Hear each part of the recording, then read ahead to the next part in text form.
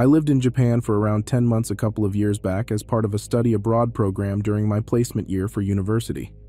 I lived in Hiroshima, and pretty much every Japanese person I met was exactly how you would expect them to be, generous and respectful. All except this one old lady who just so happened to live in the apartment next to me. It was about a month after I'd been in Japan. I'm originally from Northern Ireland, so it was quite an adjustment to make, when our group of gaijins decided we were going to go to the Saijo Sake Festival. For those who don't know, this is a huge rice wine drinking festival where, from what I now understand, everyone goes and gets extremely drunk. As men of fine taste and culture, we sampled many different kinds of sake from all over Japan and got totally wasted. Then we all took the train home back to our apartments. I can't remember anything apart from calling my girlfriend at the time and passing out on my futon. Normal stuff. Skip to 6 a.m. the next morning when my loud as hell doorbell wakes me up. Keep in mind my apartment is extremely small, so the noise is extremely loud. I check the time and am confused as hell, but assume it's just my friend from downstairs who wants to talk about last night. I look through the peephole in my door and see a police officer standing there. The first thought that goes through my mind is, Taylor, what the hell have you done when you were drunk last night? But at the same time, I was so sure I just fell asleep right away. I talked to the guy using a translation app, and he basically tells me there's been a noise complaint. Strange, considering the fact all I did was make a phone call and fall asleep. Anyway, the guy sees how confused I am and kinda just sees there must have been a mistake and leaves. I'm honestly still drunk and just super confused, but the day carries on as normal. The next morning, 6 a.m., doorbell rings.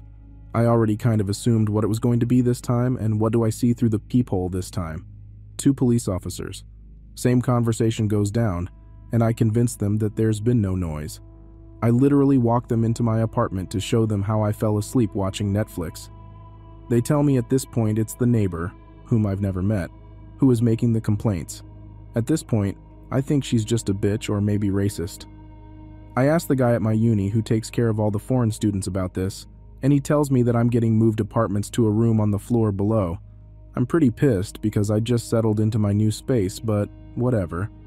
He plans on coming tomorrow morning with the landlord to move my stuff out and check if my new room is okay. Have you ever been woken up by something in the middle of the night that really screws you up?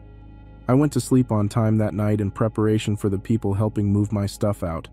So naturally at 3 a.m. I'm fast asleep, then suddenly, my doorbell is just constantly ringing. It's deafening and of course has woken me up straight away. I can't even begin to tell you how scared I was. I couldn't even move. After about a minute of what felt like incessant noise, complete silence.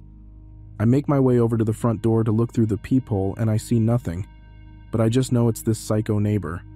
Nothing else happens that night and I eventually get back to sleep. I wake up the next morning still kinda shaken, but it's cool because my boys are coming around soon. I keep walking out the front to check if they're downstairs and quickly closing my door behind me because I don't know what this woman will try if she sees me. I walk into my room, and the sliding door to my balcony is open, and there I see her for the first time. She literally wrapped her body around the fence that separates our balconies while keeping her footing on her side and is just staring right at me.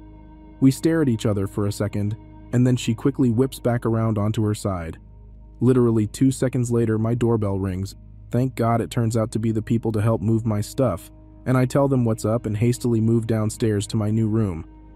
Outside of her turning up at my new room once and asking if the police had come there, I was able to avoid her from then on. I guess the police decided to start ignoring her calls.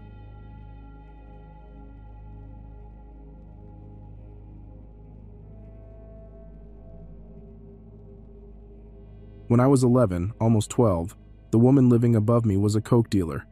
The night of my 12th birthday, she went missing. Not long after, her boyfriend came down to ask if he could use our phone. This was 2004, so having a cell phone was more of an exception than a rule, at least in my area.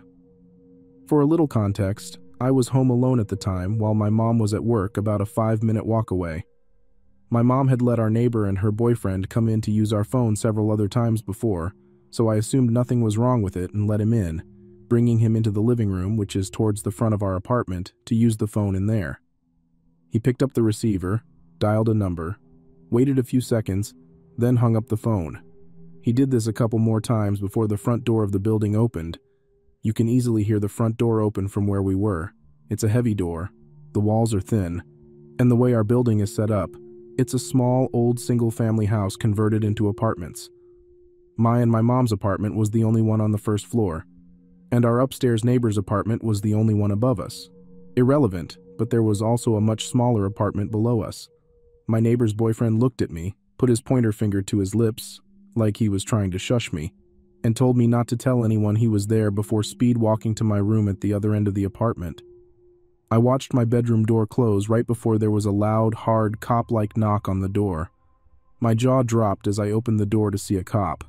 He asked if my neighbor's boyfriend was there, and being scared, I stammered out, "Yeah, he just went into my room." The officer asked if he could come in, which I agreed to, and as he was coming in, he asked if I could let his partner in through the back door and lead them to my room.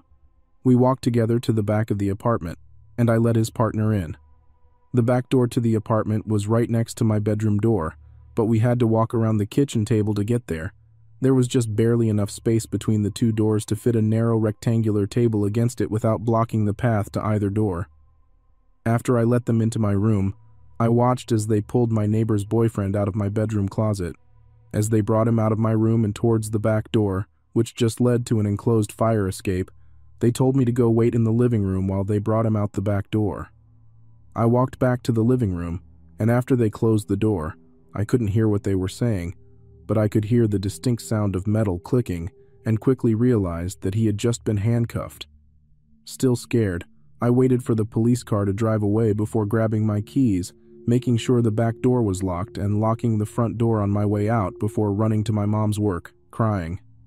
Pretty sure I cut the 5-minute trip into about 2 minutes, and I've never been a fast runner. I was fueled entirely on adrenaline and fear at that point.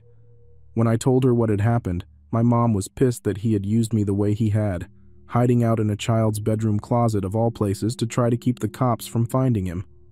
She gave me a short but gentle lecture that night about not letting people in to use the phone, telling me that I was not to let people use our phone, even if I knew them unless she was home. I don't want to know what exactly he was wanted for, nor do I want to know what would have happened if the cops had not shown up. I don't know if he had known that the cops were on their way and had come to my apartment specifically to hide from them, or if he was up to something else and knew it was the cops when the front door of the building opened.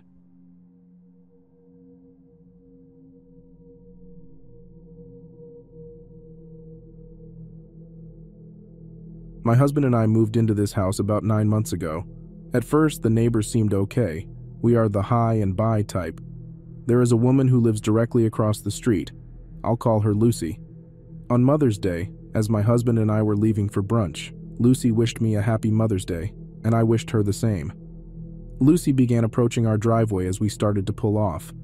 I didn't want to be rude, so I rolled down the window and told her we were in a hurry and we could talk when I returned. She became hysterical, yelling obscenities and throwing her hands in the air. My husband pulled off. When we returned, we noticed 3 of our 4 planters on pedestal stands located outside the front door were turned over. As we got out the car, she ran out of the house and stood at the end of her driveway. She didn't say anything. She just watched us. We decided to go to the store, replace the planters, and clean everything up when we put up the new planters. We also decided to get 6 Wi-Fi security cameras to put in all of our windows in case she pulled something like that again. When we pulled up, Lucy ran out again, but this time she brought a chair to the end of her driveway to watch us. As we were cleaning up and replacing the planters, a neighbor came to speak to us. He told us that the landlord should have warned us about Lucy, that Lucy sometimes does things like that if she feels slighted or disrespected. Our response was, we're not there for her entertainment or companionship and she needs to stay away from our property. When we began installing the cameras, she went back into the house. The next day when we left for work, Lucy ran outside in a nightgown and stood at the end of the driveway with her arms folded. When we returned home, we saw the planters were moved but not knocked over. This time we weighted them down with rocks. We looked at the video and saw 2 girls about ages 6 and 8 come from Lucy's house. They tried to push over the planters. When they didn't succeed, they went back to Lucy's house. We called the police to get the incidents on record in case Lucy decided to escalate. For the next 2 months, every time there was movement in the front of our house, if she was home, Lucy would run outside. We decided to ignore her since it was clear she was mentally unstable. One day when we came home from work, she blocked our driveway with her car. We called the police, who made her move it but did nothing else. We explained the situation to the officer, who stated we should just keep records of her behavior and call if she makes contact with us. A week later, she blocked our driveway with her car again. We called the police again. This time they gave her a ticket. Lucy continued to run outside anytime there was movement, but now she also would pull up in her vehicle about a minute before us, wait in her car, and get out when we got out. This happened no matter what time we got home after work. One night we noticed she was pulling out of a driveway at the end of the block. After this, we decided to use another entrance into the subdivision. This worked for about a week.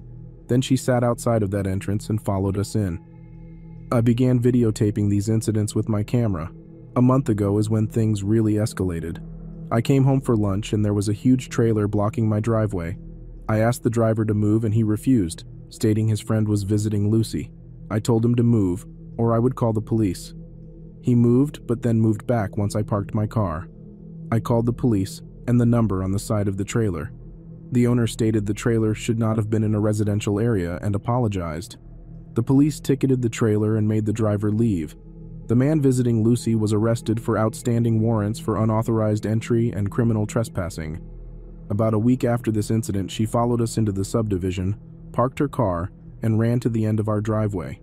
She yelled about us contacting the owner of the trucking company and how stupid we were for doing it. She turned around and went to her driveway when she saw I had my cell phone recording her. We called the police, who took another report and warned her to stay away from us and the house. She went on about how we didn't own the house and how she could go anywhere she wants to on our property.